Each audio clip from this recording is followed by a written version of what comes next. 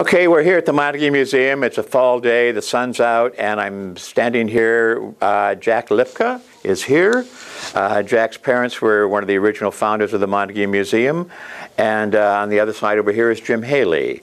And Jim is sort of Mr. Overseer of the Montague Museum. Well, it started out around our dining room table at home, with the founders got together and Mother made a lunch, and they sat down and said, we got to preserve the old things before they're all gone. The Montague Museum membership actually purchased this museum with their historical funds.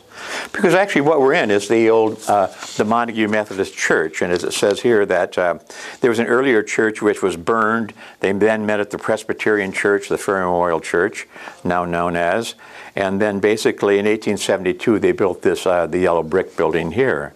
And I mean, we all went to Sunday school here, right? Yeah, right. Got our Mrs. Dahl and Helen Anderson and the whole number, right. Okay, Jim, you are now kind of overseeing a lot of improvements and things like that, and the continuation. I often feel that maybe you're kind of taking the role of the new Henry Rossler kind of thing. Well, I like to think I'm the curator. I'm the financial secretary on the board officially, but I like to think more so I'm the curator. I think the other thing to go back to is like what Jack was saying is that, okay, so they sit around the table over there at the Lipka house, and that there was a time, this was like during the 1970s, and obviously that generation could see that there was lots of things disappearing. You know, somebody's barn was being torn down, or somebody's whatever was happening, and so there's farm implements, there's you know, canning things, the whole aspect of like previous generations and how they survived, and that that could either going to end up in a dumpster or an antique store or in some kind of a collection, and that's where it all kind of evolved into. The people of the area made it go because they were willing to give, you know, some pretty nice things, and to have it someplace where everybody could enjoy it. Yeah, and then later on we get Darwin Bennett, who is very much into history, and he owned the local paper, and also was kind of helped promoting that, and then also helped found like the White Lake Historical Society. Interesting spin. Okay, we're at the Montague Museum, and you can begin to see some things which we're collecting or have been collected. And that up here basically is kind of the founders' wall and supporters of the Montague Museum. And you know, Jack's parents are here in the upper picture, Wendell and Opal, Marv and Mamie Lipke, Henry and Velma Rossler, the Wolf family, and other pictures of the people here. The life members are all mentioned up on top, the museum founders, life members underneath that, and the story begins basically here. You kind of walk in and you think like, oh my gosh, what's that thing over there? You know, I don't know what that is, or what did they do with that? Or there's a plaque from the trunk something line bridge. Where was that? And then the questions begin, and I see over there there's a picture of Jerry Ford, you know, President Jerry Ford. Curious, yeah. Complete uniform of the Spanish-American War, which very few museums have. And this is the Michigan volunteer of that war.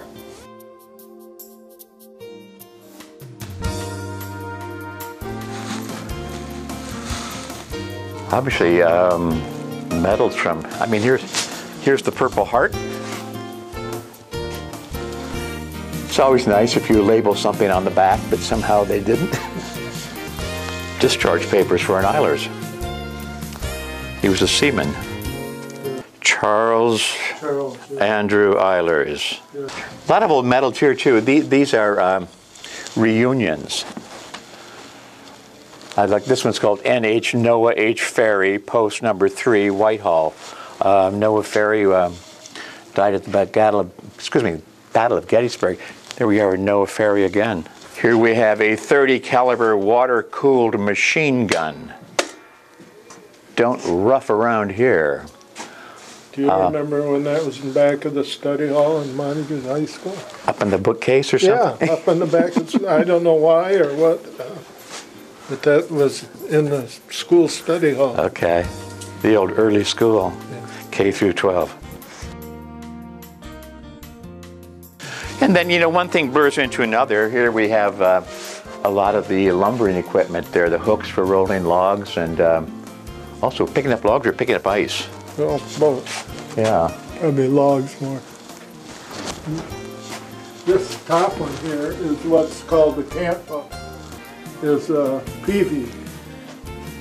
Those were used more in the river drives and stuff, and that was the woods one. Then the long ones, the pipe poles, were used in the river, down at the booming grounds. And all the people, they piped their logs up into the sawmills out of the ponds with those too. Okay, lumbering era, big important era in Montague, White Lake history. This is done by Bob Wesley. He did it for the Centennial, 1867. Shows all the different mills around White Lake. And Bob, very clever guy. And anyway, also Jack can point out the different logs. Branding, go ahead. The different log marks were done with the marker in the woods, so that they sorted them in the river at the booming grounds. But this was actually the first zip code of the area. Okay. Each mill had their own, several different markers. A lot of interesting brands. This was for the guy that gauged the logs. He could strengthen or get this sort of slide for the different. Oh, how many board feet, that kind of thing? How long he wanted them to cut their pieces. Okay. Dan Yates did this wonderful book called Logging the White, which tells the whole story of the White Lake chapter and logging. This is ox yokes, or teams of horses and oxen that were used to drag the logs out of the woods. Here's all the log marks from the area around the White Lake area. John C. Lewis is the Lewis House next to the Playhouse Theater. Dalton Brothers, Dalton's become the Masons. Yeah. Dalton's was the first, or one of the first water mills in the area. There was 5 water mills in the area. One at Duck Lake, the Mears Mill in Lion's Den. Right. The Daltons were up on Silver Creek, where Eiler's place was. There was the Carlton Mill up on Carlton Creek and Skeels, and then Brown's Mill on Fruitvale Pond. Yeah, Rochdale, Brown's right. Pond. Yeah. Brown. Okay, the story here is that John Lex Chisholm, son of Nellie B. Chisholm, actually they were cousins of my mother, Lex, and anyway, he worked for the Muskegon Chronicle for years, and then after the Muskegon Chronicle chapter, he retired, and then he traveled extensively, and so, you know, there'd always be postcards at the house from Lex going somewhere on a cruise ship somewhere, some wonderful old photographs and things like that, and then the thing that sort of catches everyone's eye here is the shrunken head, and which comes from, I think, up on the Amazon, and there's a whole story here about Lex and his collection, and just very extensive travels, and curious person, interesting guy. He also wrote a lot about Sidoni. Monkey skin heads was obtained in the home of Chief so-and-so of the head shrinking something tribe of the Peruvian Amazon Indians. I mean, all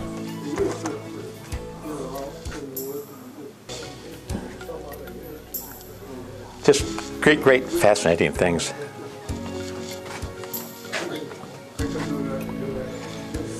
Yeah, this gets into the Ferry family, and the Ferry family were basically, they founded Grand Haven.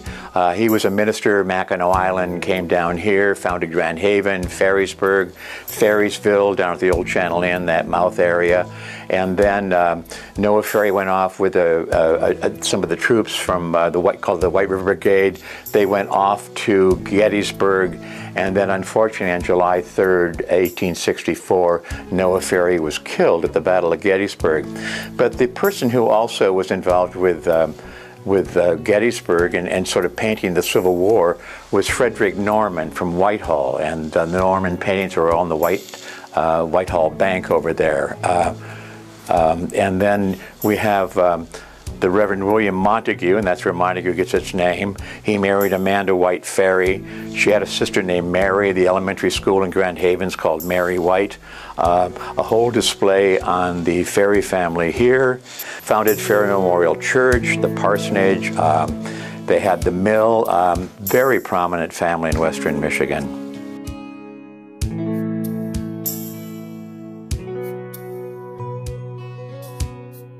These come from the Catholic Church out in Plaquemines, I think. Okay, different stations of the cross.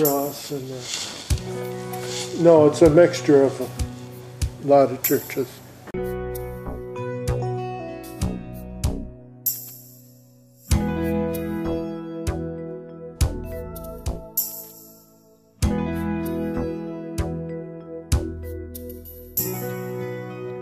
The history of Jack Bursey and exploring the Arctic and the Antarctic, I think.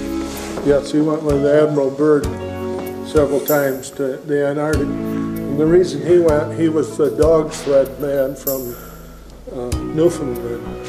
And that's why he got to go with Admiral Byrd. And he worked here on the staff. Okay. Very nice guy. Here's his book. Those are his shoes they wore. They didn't have that old felt like we got. Wow. They used a grass from Newfoundland to wrap their feet, dried grass, wrap their feet in them, and that was their insulation. And him and his wife had the acres of diamond store down here on Old Channel Trail. This was my grandparents' parlor set. This red velvet. And as a family, the older ones died off. I collected, and Florida, I had them reupholstered. Okay. Yeah, wonderful collection of ammonites and stones and things like that. And then also up here, a couple of the World's Fair, the Century of Progress in Chicago, along the waterfront. 1934. Big one was the Columbian Exposition, 1893. So, okay, gold races, 1925. Gold Cup races. Al Patt, Clarence Pitkin, grandstands were built for this race. Thousands were spent on seating. Somehow, this is the hall. The grandstand is here. This is like what we used to call the coal dock. Bartow's Marina there. And then the city of Montague's up here. And then this is taken from the Tannery. And so you can see people congregating here, obviously not in the stands, but waiting for the races to begin. And so there's all sorts of information on the Gold Cup races of 1925. Historical Society had a meeting down there years ago. But those were the grandstands that they built. They were having Detroit races. They would have motor races in the Detroit River.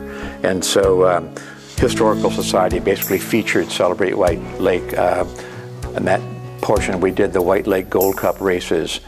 We did that in 2001. Just more information about the White Lake Gold Cup races, okay? 1925, you've got the Wabaningo Club down at Sylvan. The power boats, they were racing the power boats on the Detroit River. And so Continental Motors was making motors, and so they did these very sleek boats. Bartow Boat Works made some down there in Maple Grove. And here they are, you can kind of see them racing. This is another spot, but they went wildly down the lake.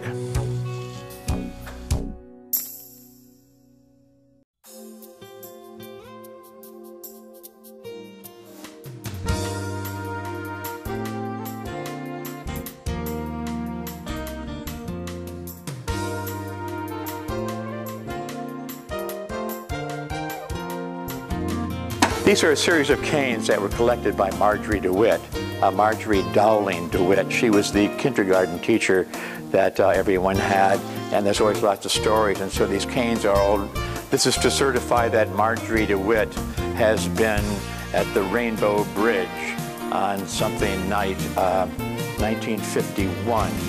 And they're all inscribed. And This one says Lake O'Hara, Alberta, Kansas. In fact, what's the one you said? It says something like Trail Ridge Road, Rocky Mountain National Park. She traveled extensively, always, and here's another one that says, this is to certify Marjorie DeWitt has hiked 10 days in Glacier National Park, August 3, 1953. Some more names, and then I guess the people who hiked with her, but obviously all kind of her hiking sticks. We'll go downstairs later on, and then she has a birch bark canoe, which is down there in the Marjorie DeWitt room, which also is a great story. And her dip in the Pacific Ocean. Yeah, right. You did some great walking sticks. Yeah, but she just picked these up evidently wherever she was, but she brought them home with her. Right. And 53, I mean, that's after we were out of school. We were out of school, right. But she's retired then, right? I thought she was a great, people always had stories about her, but I thought she was great.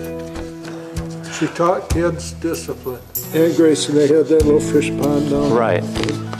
She'd come down with the kids, and each kid stood in line and went up and looked, and then they got to the back of the line, you know.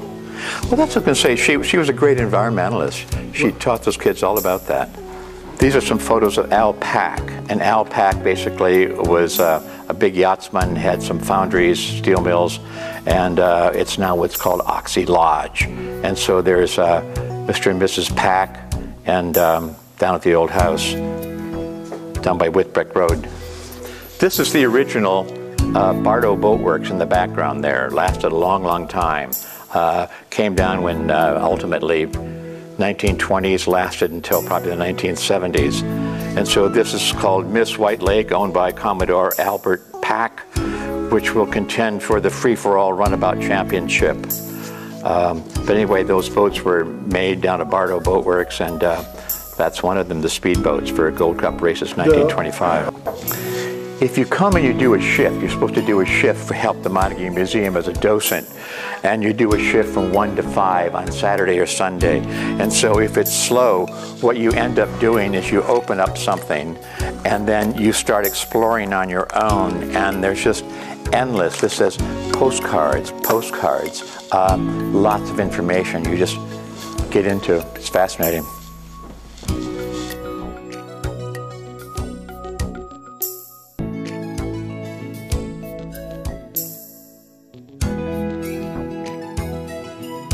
This is another painting by Frederick Norman, and it's the White Lake Channel. His other paintings are in the Whitehall Bank.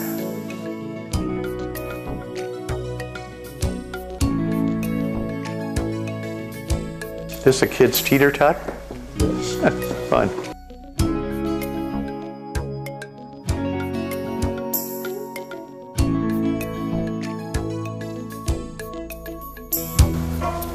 Of course, Lawrence Electric, and it had electric lights and stuff. Oh, okay. And there must be an on button or something, which it's wound up. Or maybe that's a switch right there.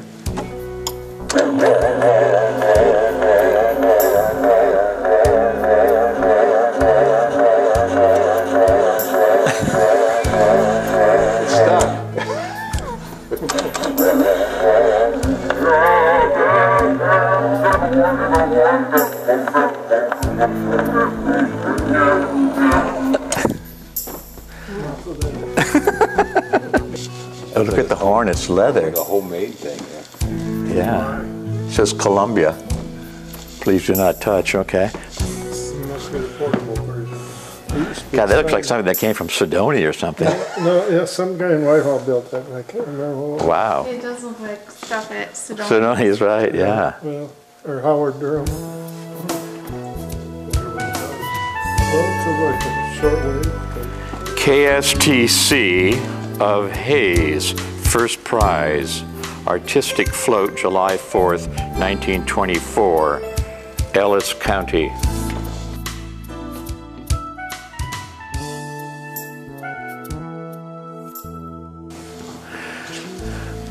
That is a picture, I think, of Frederick Norman. His palette, Yeah, that cow, those and a few cow shots. yeah. Little Point Sable.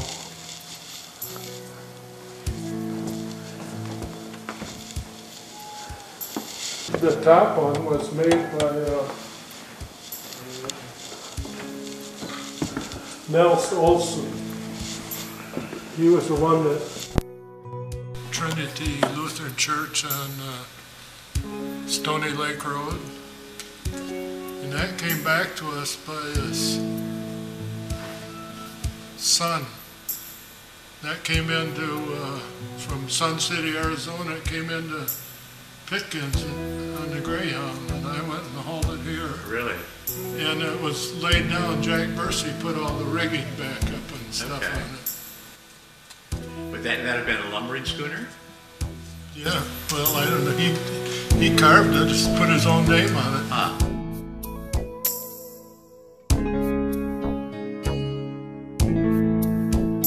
Music box.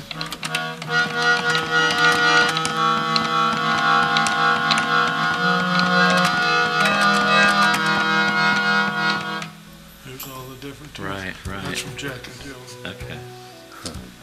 Hopefully they had better tunes than that. Oh yeah, Winslow. Seth Winslow.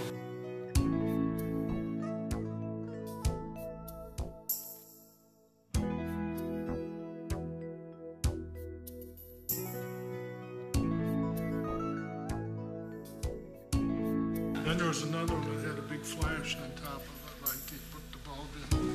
I think it's like 127 film or something like that. Yeah. Yeah. 1893, they had the Columbian Exposition in Chicago. It was the Great World's Fair, and it was the Great White City. And basically, it was all Beaux-Arts architecture, along the lagoons, Frederick Law Olmsted, Daniel Burnham, the whole city planning gang. It was a great boom to Chicago, and like everyone somehow from here went down on the boats, and they would go down on the boats, and basically it was all like white columns in the Great White City. And so like if you drive on Old Channel Trail, you'll see like every house has a white porch with a white column kind of thing. Yeah, these counters were all donated by Glenn Lipka and from the old Ripley drugstore. These are the ones we pushed down the street on the ice. This was there's a little electric heater, and you heated up lead and poured it in molds. Here's the early train, all right? And then right alongside of it is another generation of the rocket. Yeah, you put some camps in here, and then you take it and you bang. Okay, and this came from? Well, the one switchboard's from the Occidental Hotel, and the other one's from DuPont. Really? And the rest of the phones are all just gathered all.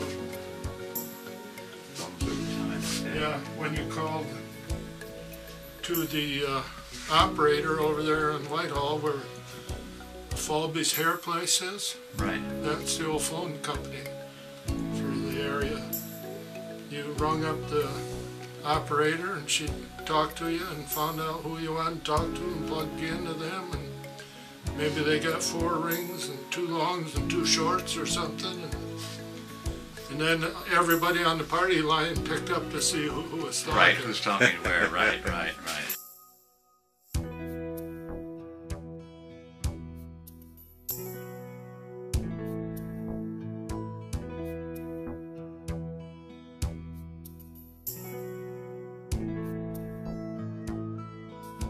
Yeah, being a switchboard operator was a big deal. I remember Edie Nesbitt was. Yeah, her and her sister Pearl Right. and one of the hall girls. Okay. And they probably knew everything going on in town, right? Well, they had to. Well, you know, it's amazing, like with the ones downstairs, the kids don't know how to work a dial phone. They don't. I know, right. I mean, they'll go like they want to, they'll push punch it. this, think that they can. It's true. I can remember our first run at home, we had a box like that and a phone like this. You cranked it. Right. Well, that's a happy-looking couple there. Look at Yeah, those. oh, Good yeah. day. Happy to be here. We hope you are too. Smile, baby. Is that a mom and pop bell? I don't know. I don't know.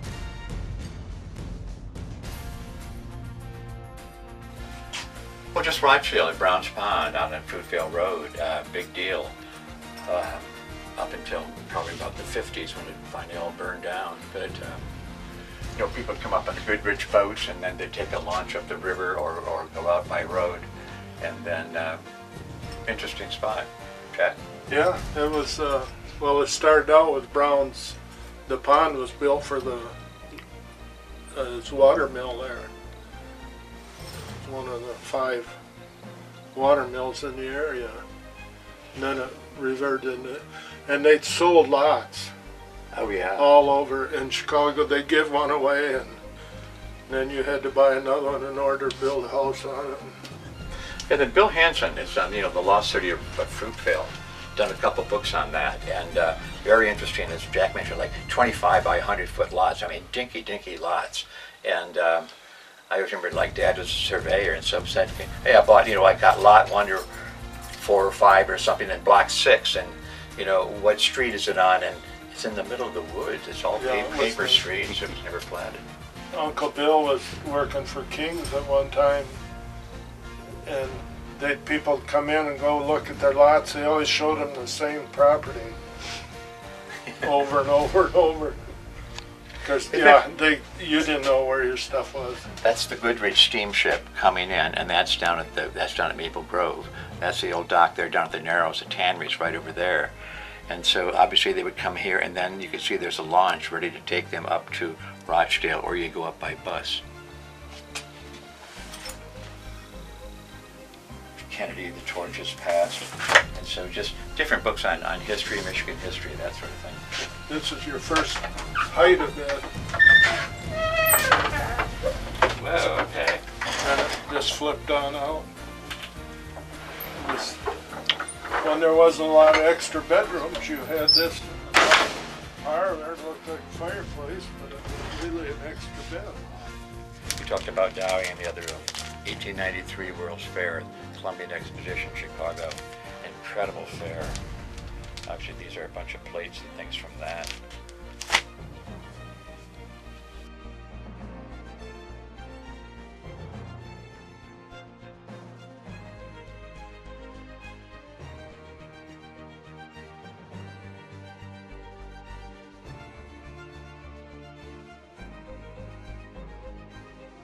This was all kind of Rochdale Inn.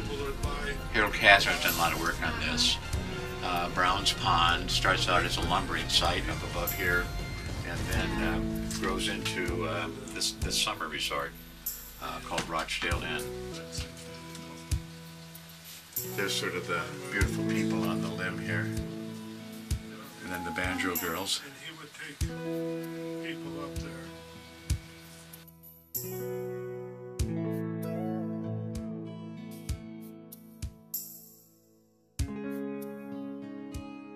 Okay, that's Frank Ramsey Adams, Newford Adams Playhouse, 1916, and the 100-year centennial is now. And so obviously then here are a bunch of old scripts and things like that are Frank Adams' writings. He wrote for Cosmopolitan, Red Book, a lot of great script writer out in LA. Interesting story in California world. Marion Davies, San Simeon, that sort of thing, and William Randolph Hearst. There we are, 1924. If we look in here, there'll be an article by Frank Ramsey Adams. Oh, there it is, okay. And Heartbroken at 17. Boy, part 1, The Kiss. Part 2? Well, this is just the files of a lot of stuff that if people want to look up stuff. And we got stuff for sale here. So if you wanted something on the Ferry family, you wanted something on Dowling, etc., you just kind of go to the file, and I mean, I look at this, there's something obviously that's Nellie B. Chisholm kind of thing, right?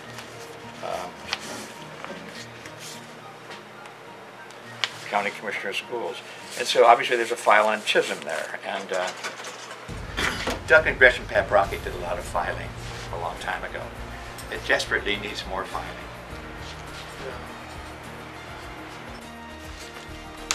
Yeah, when I have duty here, people love this because they come in here and they'll spend the whole afternoon just going through these wonderful photographs.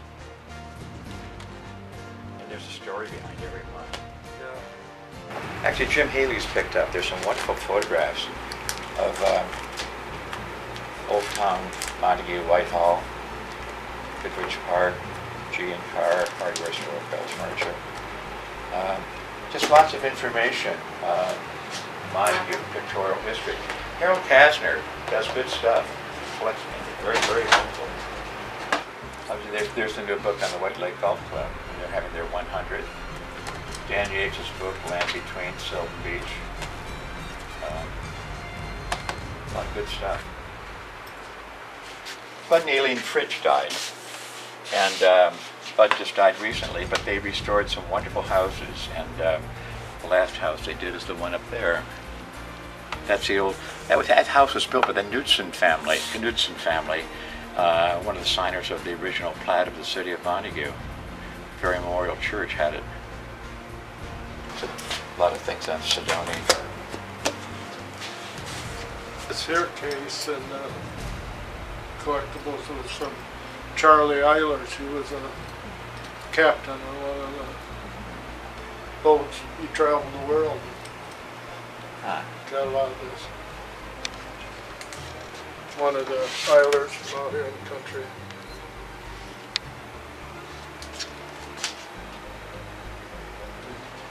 Well, Nancy Fleming, Miss America in 1961, and first was Miss Michigan, and then from Montague, and then went to Michigan State, and then went on and went to a Los Angeles chapter, married Jim Lang, dating game, and Nancy lives in Mill Valley, where I used to live.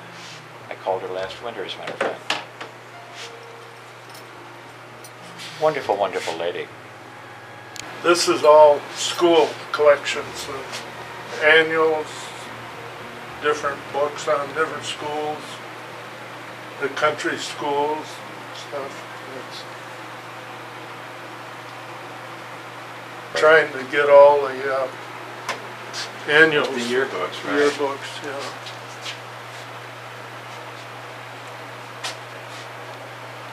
What happens on the school is that they were like little district schools, township schools, and then slowly they consolidated them. They consolidated them, and Nellie B. Chisholm was very involved in that and consolidated the Montague High School, the old early building. And anyway, so then the schools basically became part of the consolidated school system, and they did a lot of busing and things like that. Montague Schools was probably the first to have portable classrooms. They moved two of the country schools, the G and the Sumner School, in here on William Street and fixed them up for extra classrooms back in the late 40s. After World War II, there was the population boom, young people, and also the DuPont people and the chemical people, and so you needed rooms, and so they moved them in town. Dowie Point, John Alexander Dowie, late 1890s, 1906, and great shot up there. We kind of looks like the Pope. And anyway, Edinburgh to Australia, back to Edinburgh University, and then back to Australia, and then comes through San Francisco, preaches. And then ends up in 1893 in the World's Fair in Chicago. Has a little tabernacle, and then he's a faith healer. Heal this person, and somehow they are healed, and so we had a great following. He ends up buying 6,000 acres north of Chicago, and follow me, I'll take you to Zion, and he built Zion, Illinois, and that was his summer house down at Dowie Point, now Oxy site. Great collection on Dowie. Colorful character. He said his office in Chicago there was, he had crutches and all that stuff hanging on the wall and where people came in with them. left walking on I'm cured, I'm cured, yeah. Yeah. Hallelujah. Yeah. And then he had a daughter, obviously that's probably Esther. He preached against alcohol, and you were not supposed to be involved with alcohol. And somehow she was using an alcohol curling iron kind of thing, and it exploded, and she had severe burns. And then she died, and it was very awkward because basically he's the faith healer, and he can't heal his daughter. He got very grand. It started out being very simple, then ends up being very grand. This here corner collection is from Mrs. Gibbs, our old music teacher yeah. at the school. Or hers, bands. Actually, this has to do with kind of like style. You know, Yeah. there's what people wore. I mean,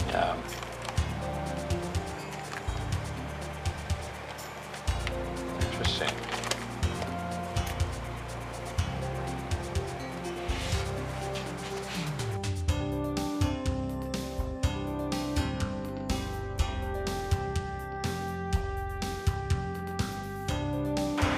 I don't just know their old Cards. Valentine cards. Were pretty fancy those days. Also, what's interesting, I just saw this. Carmelita Guerin. She was a very colorful lady. Sylvan Beach had a shop called the Valhalla down at Sylvan Beach. Worked for the Chamber of Commerce here. Guerin family was very big. They started with one of the members of the sailing school, yacht club kind of thing. Had a house struck by lightning down the dunes.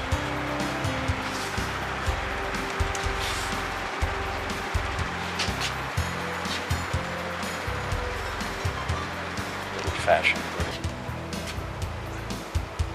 My grandpa got that from Crowell's Tavern for being a good customer.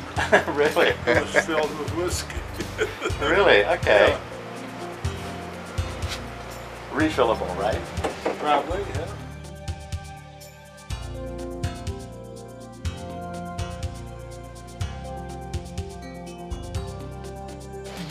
Well, Doc Smith was one of our old dentists here. He's graduated of the University of Michigan. He was quite a community man. He was on the council and stuff. But his stuff was rather crude in those days.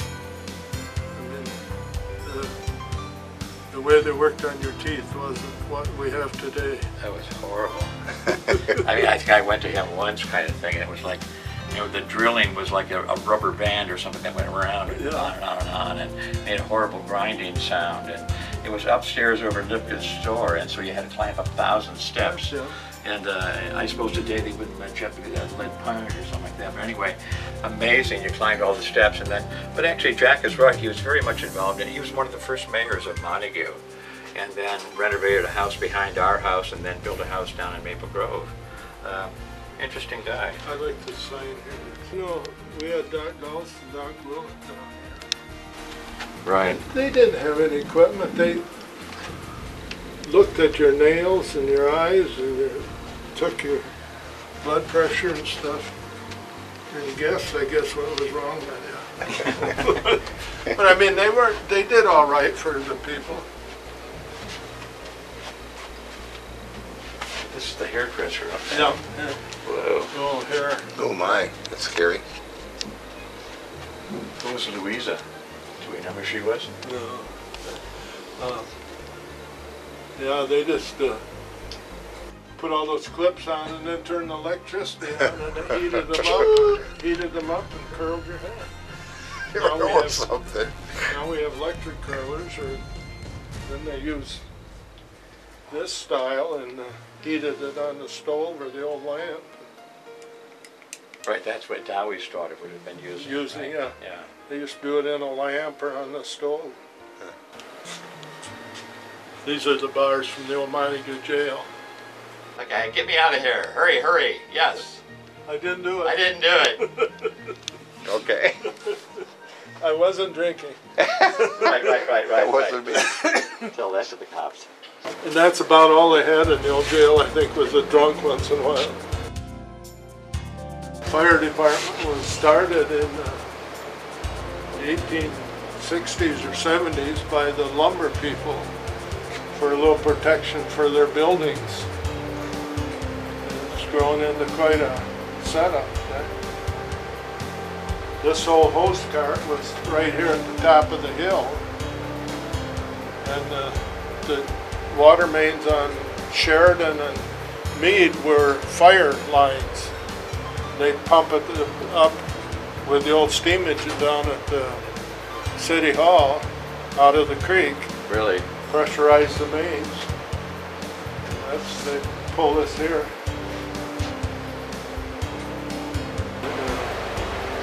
That was Earl Sherdam, the old alphabet, old farmer out here in the country, and then he lived down here in White Lake later years. That's great. All from pine roots. This is a bean sort. These two are bean sorters. Yeah, that was where there's the saw, one of them right behind here. Down below. That was Rufus Hunt had that. Then he sold it to Grovers and they cut it, ice, put it up for the. But ice was a big business. There was people that contracted because all the resorts and stuff around the lake had ice houses. So they'd contract with people to fill their houses every winter. And so there was a lot of people made, living off of it in the wintertime. This is one of the first washing machines. You just put it in a bucket.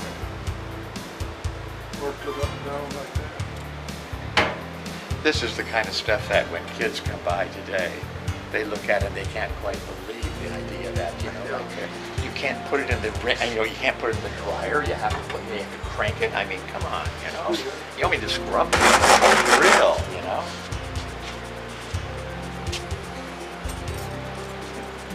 Okay. And I don't know how that was supposed to work this one. We just rock back and forth like this. Yeah. A gentle wash. Beach going down to the creek, right? Yeah. The old shoe, everybody fixed their own shoes and stuff, and you had them redone. Now we just throw them in the garbage. But Right. old Axel Jonas, the old Johnson, the old harness man in town, he went eventually revolved into fixing shoes and stuff. This is for like horses to keep the Horse, flies yeah, off, flies right? off, yeah.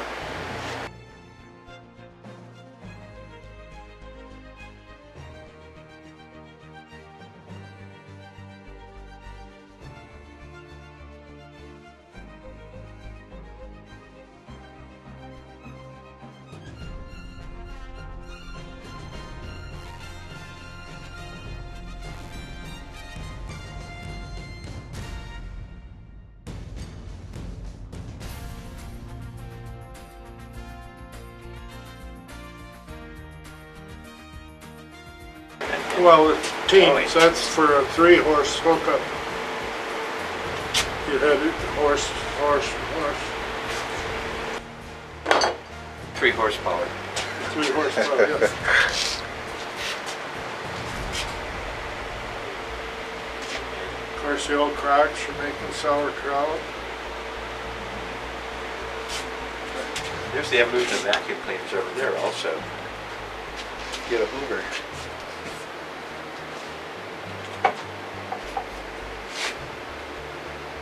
Also, this is where so much of Muskegon comes in. It starts out, you start making something, and then you improve it and you improve it, and it gets bigger and bigger, and industry goes on, and now it seems like it's all miniaturized and electronic, whereas before, manufacturing amazing stuff.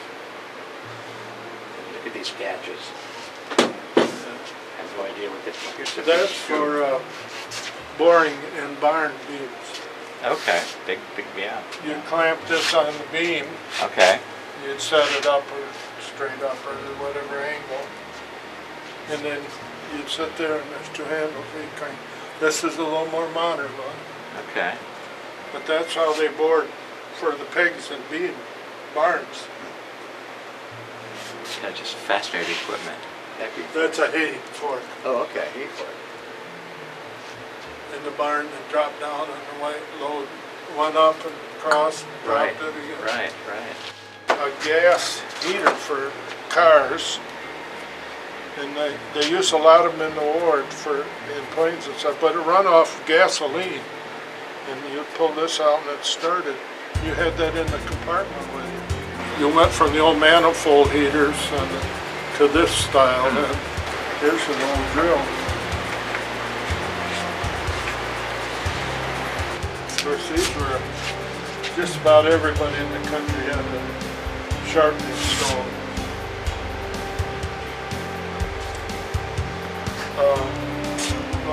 They made thousands of them over at Grindstone City up in the thumb of Michigan, right at the top of the thumb. This is for cutting grain and wheat. Some of them had a cradle on the back of it, so you'd cut your wheat like that and then dump it. Then the wife and kids come along and take some of the straw and put it in a bundle. But it's still, that came out of the depot down here in Montague. That's a coffee grinder, would have been in a store. Put your coffee beans in there. Where'd the batteries go? Right here. Yeah, right, right. Those are all green machines. This here little stove.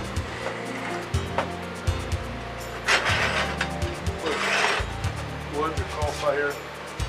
They made those down here in the foundry. Cast these tops and this door. Put the rods in. Down, D. Webster had a lot to do with that. They were manufactured for and sold to Coca-Cola Company for in their trucks. Imagine going down the road with a wood fire in the back of your truck. But that's what they were for. But most of the people in town had one for their fish shanties. Right. There's a couple of them.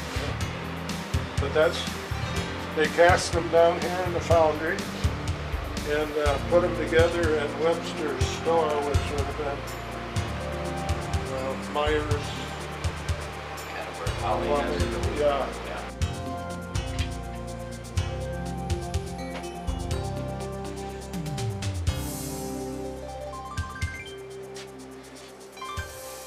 They were from the Guest Hall and Krupp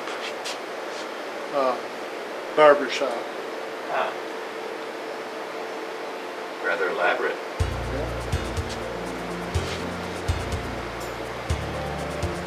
How about the back bar, Jack? That came from there too.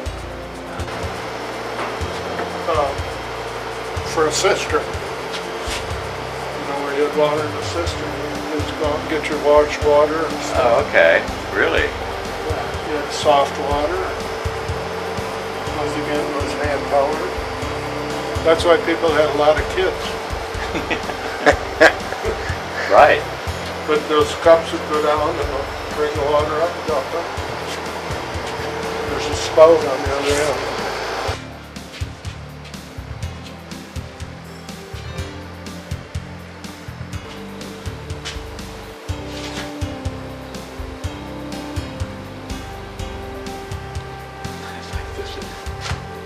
Please return fund. Yeah.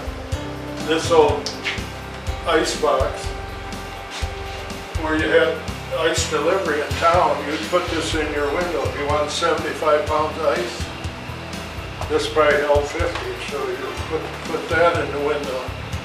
The iceman came by and he brought it in and put it in here.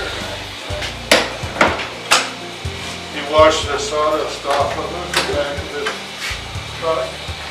I was painting over the DeWitt house with down Cullen, and by a window frame there was this big chisel kind of mark, kind of, what's all this?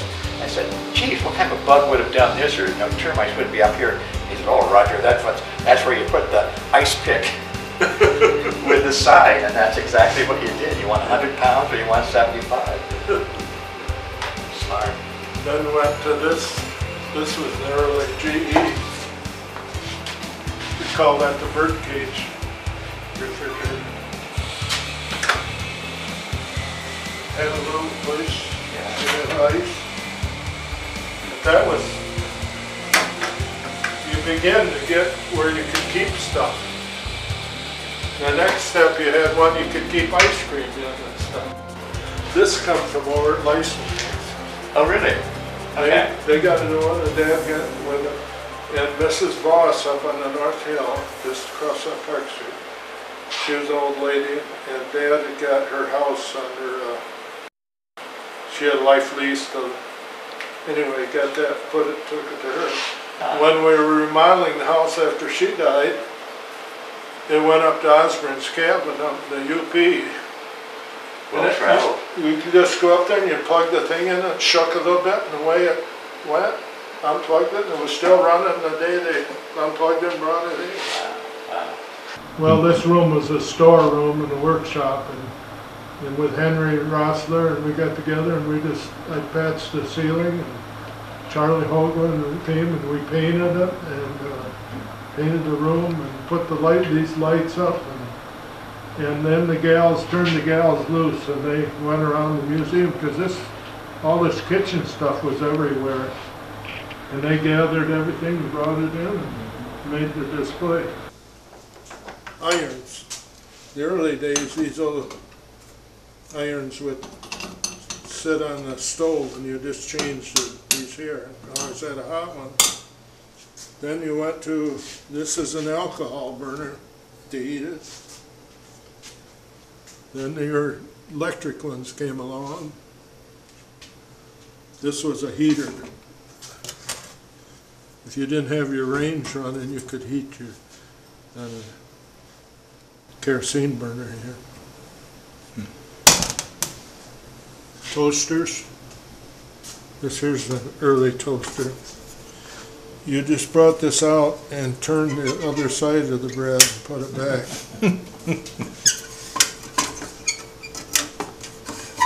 And then, of course, we got to the pop-ups. Early waffle irons. That's all meat saw from the store.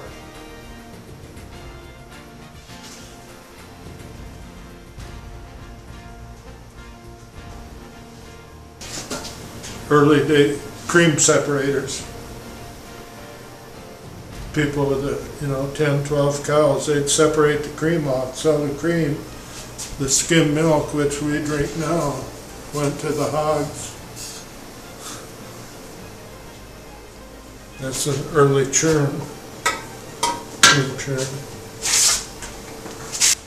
During the era of wood ranges in the kitchen, in summertime they got pretty hot, so people went to these kerosene stoves. Kerosene was in a bottle over here. And outside of stinking, they worked pretty good. Make your own malted milks. Different meat grinders, sausage makers. Put the stuff in there and grind it into a tube out here. Another old butter churn. That's a coffee grinder. This here is for cutting coleslaw, cabbage. Put it in here. Well, I guess it's locked in. Push that back and forth and slice your cabbage. People still do that at home now.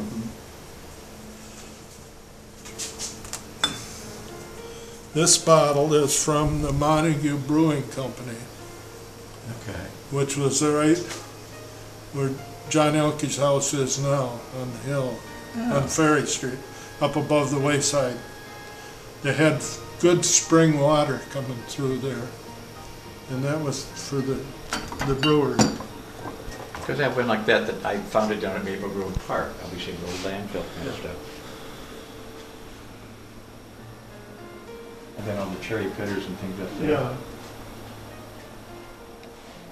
I mean, women canned all their stuff. A woman's life wasn't easy. Right. I mean, she canned, had all the peaches, pears, everything down, canned meat, stuff, in the basement. They didn't run to the store every day or two. No. We can microwave it. I don't know, it looks pretty, that's a wood shovel. It's well made. Okay, the Franklin House down at the corner of Ferry Street and Dowling. The big great porch in front. Continued, the Montague Bank was here. This is the Dowling Street Hill. Down here in 1961, the Great Fire burns. Trails meet, went from Murray's Inn over to Low Road. You put your car in there and you could go back and forth without having to drive around the lake. Sherman's Ark, which is here, down was off at Lakeside Inn, and used it for winter fishing, and they rented little, you can see all the little rental cabins out there, fish shanties, yacht club, gaff rigs, slide, toboggan slide, kind of like water wonderland kind of thing, and that would be down at White Lake Villa, Swenson's. And then a wonderful shot down there of the Alpac boathouse and one of his big yachts. Oh, that is pretty.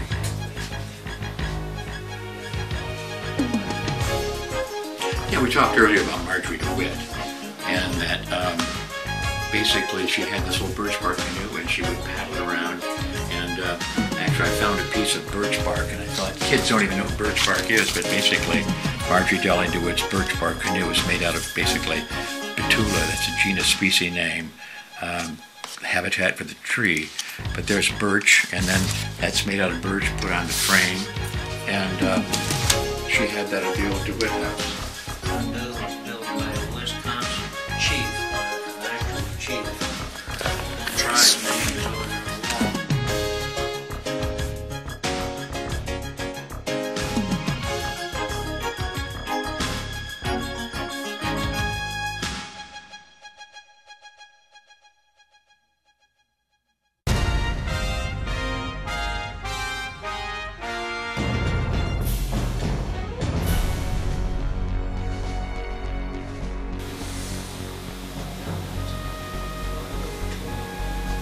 Who painted the murals on the wall here, Jack? Everett G. I kind of wondered. It looked like Everett G. Yeah, I got it.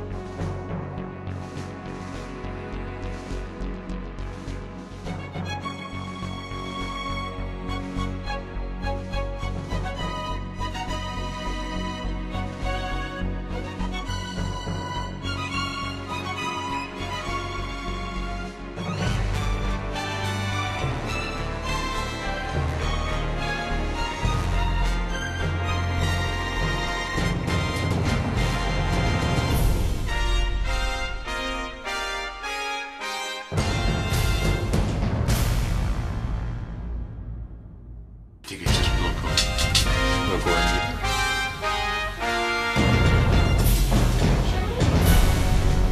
Yeah, I think she was on a trip around the world, and she was on this plane, and two planes collided near the Philippines, and they went down at sea, and she lived, and she was upset because she lost her camera or something like that. Yeah.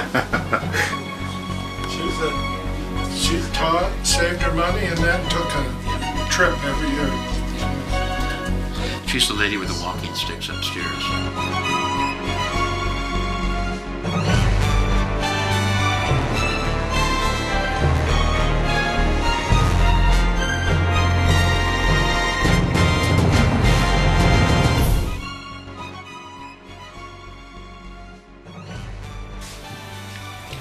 This was manufactured in Montague, Michigan. Which was? This little carving set. And it says that. Montague, Michigan. Okay. It's magic. Yes. Did they retire to the biggest house on the highest hill? So you carve animals with that.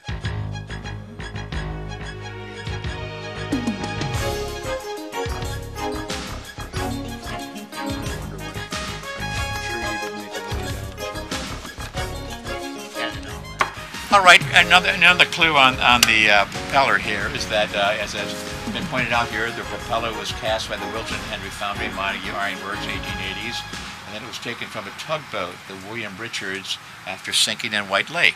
And I don't know where in White Lake it sank. It was sunk right in down in the slip. Slipped.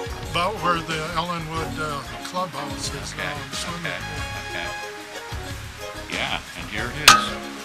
All donations accepted.